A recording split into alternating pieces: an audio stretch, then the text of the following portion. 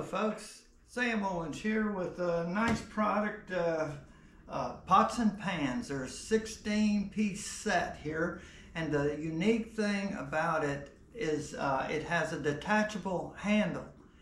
You get two handles, and you're able to remove the handles and use the pots to have at the table with the food you prepared, or put it in the refrigerator. It has tops, it has storage tops also. And let's open it up and see. It's from the fine people at Rorydx. That's R-O-Y-D-X. And I am really impressed with what I've seen. I've already opened it up and I've taken it out of all of the little cardboard supports and all of that, little plastic, and put it back in so that we can show you just what you get. Okay, right here on top, I'm going to take these out. You get 3 of these little protectors for the table that you can set the pots on. 3 of them, just like this. So that's nice to have, and we put that over there. Okay, right here, I'm going to show you this stackable feature of this right there. And we have this right here, and we have the top, and there's some more tops in here. Let me get them all out. This is for the big one right here, and right here. Now, there is a safety quality to this, that it's a 2-step handle. One action can't release the pot. You know, you might be fearful of, oh geez, if I hit the button wrong, I could drop the pot. Well, it takes 2 actions to release the pot, so we'll show that. You're also in the upper right, you're going to see information posted that's going to help explain some of the details, so pause at any time and read it.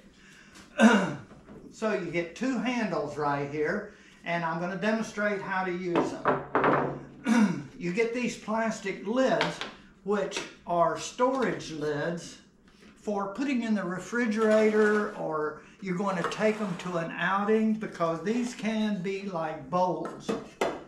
Let's see, this is a steamer. You can put this on a larger pot right here. There is a steamer, okay, and you have this right here. Once you've steamed the vegetables, you got these plastic lids. They're not to cook with, but it's to cover, and then they're stackable because they're recessed here, or you can put things in there that accommodate that dish. So it's real nice for that. So you get that. And then you get a skillet. Right here is a nice saute skillet, and it's got nice, smooth, sloping edges. So that is nice. You also get a lid for each pot has its own lid, and there's a cutout on the top of the lid, and this is a plastic right here. Not plastic, it's a hard rubber that's flexible, and it gives you a great seal, and this one fits right in there. Let's see if that's it. I'm sorry, it's that one. And I push that one in there. Okay, this is the smaller one right here. Okay, this is the cutout for the handle. So when the handle is on there, this allows it to fit in that area. So that's a nice feature right there. And plus, you could pour, depending on how hot it is, you could use it to pour things, fluids out. Okay, now you also, each pot has a sealable lid. This is the plastic, just like this one. Okay, and they will fit in each other, and this one has its own little sealing lid. And again, these are plastic and not for cooking, only for putting in the refrigerator. You can put these in the refrigerator. You can store them like this. It's really nice. And then you have this right here, which actually, these are the 3, and here's the 3 pots. I don't think I tried this, but this goes on there. That's the lid. This goes here. That's the lid for this one. So there's the 3 lids, sealing lids. And there you go. Okay, now let's show how to attach the handle. Let's try our little smallest pot. And you notice in here, each one has some measurement lines there. That's 1 liter or 1 quart is right there, and 1/2 quart is there. There's lines in there that show that. That's nice to have. You don't have to have a measuring cup. You just pour it in. Now, the way this works is you push it that way, 1 click to a 45 degree, and then you have 2 little ears. They both have to be pressed at the same time. Just take your thumb and forefinger, and then it releases it out. That's the second latch. So then this allows you to attach it at any point. Now it might be nice to have the measurements across from the handle so you can see them and not over this way. So I would say that's a good way to do it. You put this over here, you pull back, and then you pull again. And so when it's really locked in position, it's back this way. Even if you click these handles, it's not going to release until this is released. I'm going to hold it like this, and let's say you click it like that. It is not going to fall until you grasp and there. You have to kind of put some pressure on them. They have to actually release. You don't want it to release real easy. You want it to have to put a definitive pressure on this to release it. And you saw that. Let me do it one more time to show. You put this across there, pull it to that point, and then pull it one more. To release the pot, click it that way, and then I'm going to grab this and use both, and it does.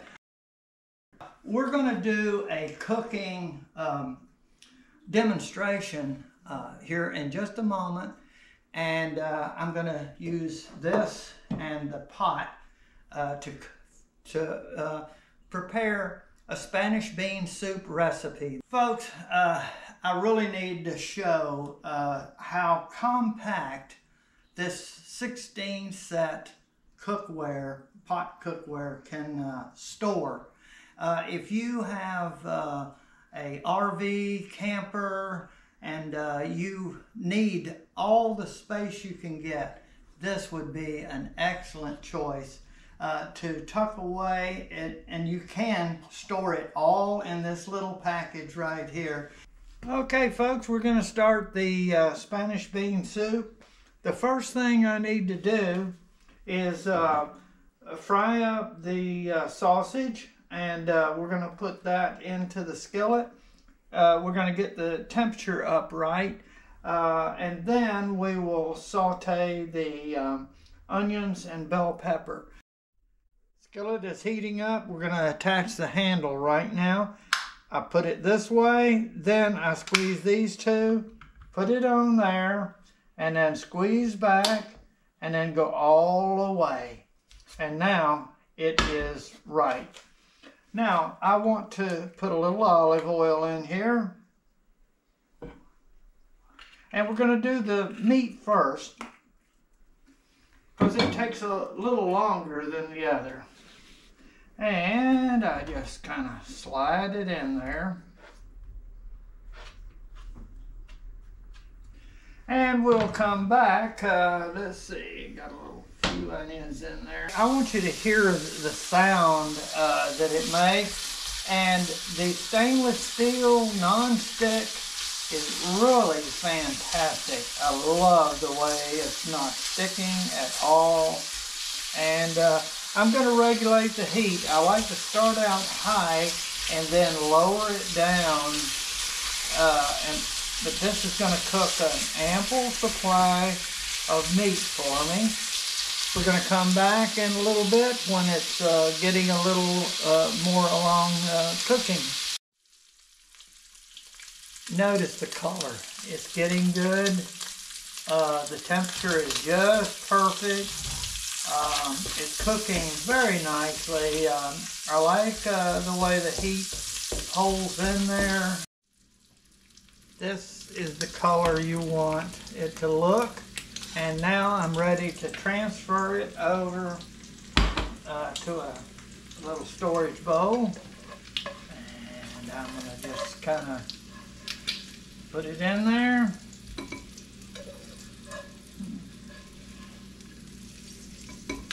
And then I'll do the onions and bell pepper at this point. And see how I know it's going to do excellent.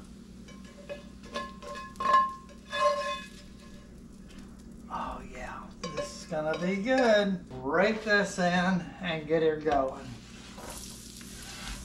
You want to saute the vegetables and have them in the oil and really fry up good. Now I'm going to turn the heat down just a little bit. I don't want them to actually brown. I want them to saute.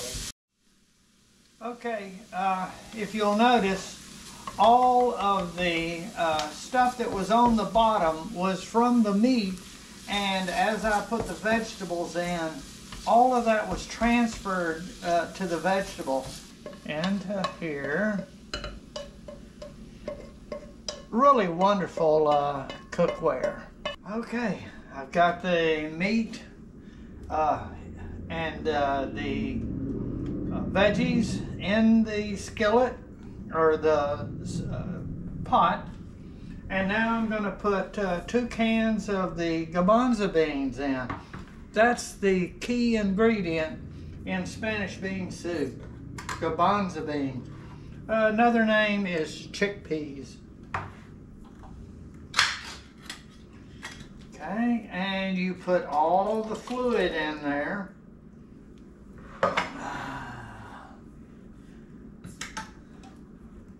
These beans are already cooked. You can get dried beans. This is the quick way of preparing this soup. Okay, perfect. All right, now I'm going to turn the heat up and get it to a boiling situation. And now I'm going to let this go. I'm going to put the lid on, and it will actually steam through, and it has a steam hole over here. Oh, that's good. It came to a real quick boil, really fast. So that means that the construction of the pot is very good for distributing heat quickly. Folks, I didn't mention, I forgot, this is one of the key ingredients in Spanish bean soup, sazon, and it's saffron. And it comes just like this, 2 packs. But I'm only going to use 1 pack. That's all I need right here.